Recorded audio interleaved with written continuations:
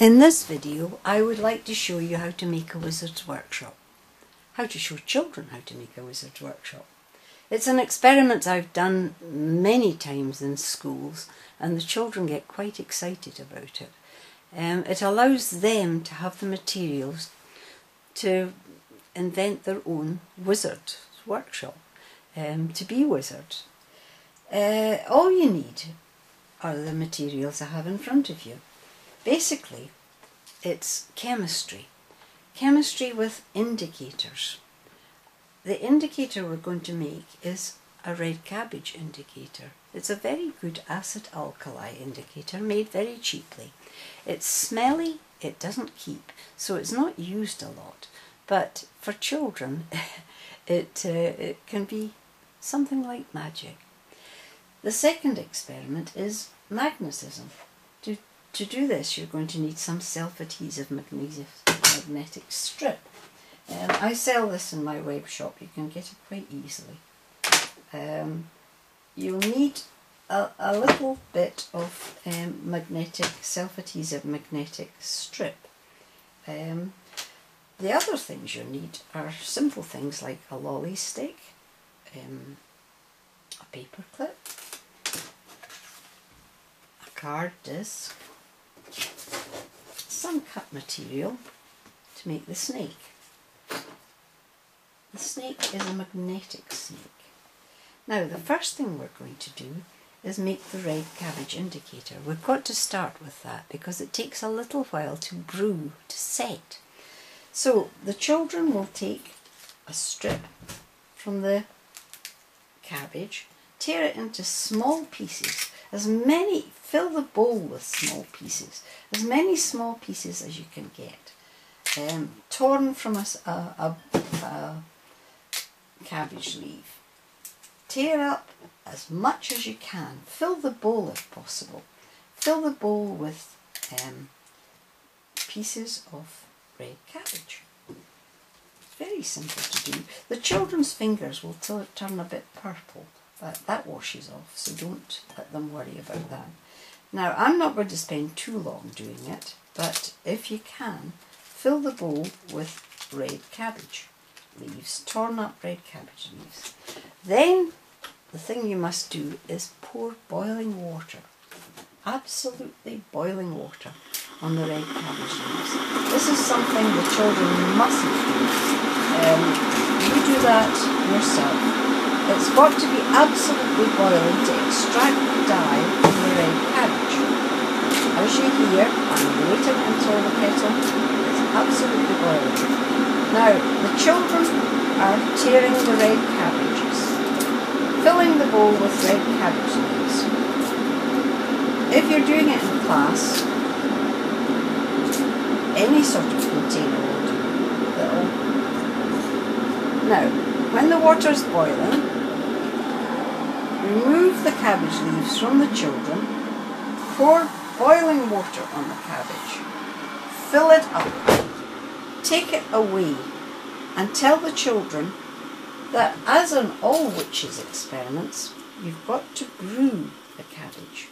It's got to set aside for about 10 minutes so that the cabbage water can take the dye out. Show the children that it's really just a very pale blue colour until it's brewed. Leave it aside and ask the children to take their lolly stick and make this into a magic wand. That's the next thing they must do. To make it into a magic wand, one end of the magnet of the lolly stick must be made magnetic with the self-adhesive magnetic strip. So each child will have a little bit of the magnetic strip and they will stick it on one end of their magic wand. It sticks quite firmly. Now, it's rather obvious that it's black, so tell the children to colour the other end black with just a pencil, so that when they're demonstrating, it's not too easy for the audience to notice. Now, the back, where it's not magnetic, they want to make acid and alkali. to do this, you pour a little bit of Copidex glue onto a piece of paper, just a little, and another paper should be coloured red, and that's the acid. You put some powder called cream of tartar. The real name of cream of tartar that you buy for baking is tartaric acid. It's acidic. The alkali you colour blue. The alkali is baking soda, and make sure it's not baking powder. Baking soda is an alkali. It's bicarbonate of soda. Now, the lolly stick is going to be acidic at the magnetic end and alkali at the non-magnetic end. So they dip them into the Copidex, don't get it on the magnet, they dip that end, get a lot of nice acid on it, tartaric acid. Turn it round, dip the non-alkali end, the alkali end, and make it alkali with the bicarbonate of soda, baking soda. Now, they both look the same. Those powders should be left to dry, so they put that in front of them to dry. The next thing they're going to do is make their snake. All the time this is brewing, it's getting darker and darker, more and more purple, but it's still not very cool, so we'll leave it to brew a little longer. And then they get on with designing their snake. Each should have a sheet of A4 paper and a circle cut out of A4 paper. Use the classroom scissors to make the snake, to make a coil. The circle is cut round and round. The snake can be as fat or as thin as they like to make it. Thin snakes are better, but they're more difficult to cut. Now the coil is cut from the circle just by going round and round and round until you get to the centre of the circle. As you see, the coil just drops. Maybe they've never done this before. Get a wee bit narrower at the head. This is the head. The head is the centre of the circle. When you get to the centre, you cut across so that that's like a snake. Now you coil the snake again onto your piece of paper and then decorate it. This could take some time. The children can do any design they like on the snakes. Snakes come with all sorts of patterns. I'm not going to spend too long making my pattern, but the children could be allowed to spend quite a long time making their snake really look dangerous, with lots of coils. Now, in the centre, let's give him a red, dangerous looking triangular eye. I'm not doing any more colours, the children can do that. The tongue of the snake is a paper clip. The paper clip is slipped onto the point where the snake's tongue would go. This is metal, so it will lift with the magnet. But you don't want the whole snake to lift, so you anchor the tail with a little bit of sellotape. Just fix it firmly on the paper nest so that it won't rise. Now the children can practice. By this time the powder is getting nice and dry. First thing they do is not wake the snake. They're being magicians, you see. So they not wake the snake, they use the end that's not magnetic. And they say, wakey, wakey, snakey. And it doesn't wake. It doesn't wake until their audience shouts a magic word. And while they're talking about this, they turn it round and they say, no, you've got to shout abracadabra. Wakey, wakey, snake. Abracadabra. And it does wake. and it rises and coils. Take it off again and try again.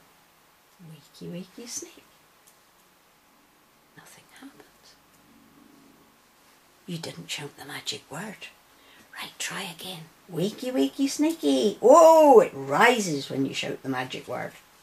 That's a bit of magic. Now, by this time, our magic potion has brewed. We'll use some that we've made earlier. It's a bit darker because we gave it a bit longer. Now, here it is in a cup. Now, this is the colour it would become. Nice dark purple when it's brewed for about 5 minutes. Ask the children to take a spoonful and place it on their paper plate or their card. Ask them what colour it is. They've got to make 3 circles, 3 dabs of the indicator. It's nice and cool by this time. Now you see, what colour is that? And of course the colour is obvious. It's purple. It's a nice purple indicator. Yours will be a bit darker because hopefully you'll have a bit more time to spend with the cabbage leaves. The more cabbage you have in it, the darker the indicator becomes and the more effective it is. Now, if you remember, we made the magnetic side acidic. So, let's see what colour the acid goes. Touch it. You can say a magic word as well. How about Harry Potter? And immediately that becomes red instead of purple. When the audience is watching that, you turn it round and you see, I wonder what colour I can make it this time. Say another magic word and touch it with the alkali end and it becomes blue because that's the colour the indicator goes with alkali. Now, use your spoon, or yes, they've put it in with a spoon, so they've got a spoon. Use their spoon to join, or you can use your magic wand, join the acid with the alkali, red with the blue, watching all the time the colour of neutral. Just make the 2 ends meet and watch what happens in the middle. When an acid mixes with the alkali, it becomes neutral again. It takes a wee while, but if you can get enough of the of the alkali into the acid, you can make it go purple. Now that's not magic, that's pure science.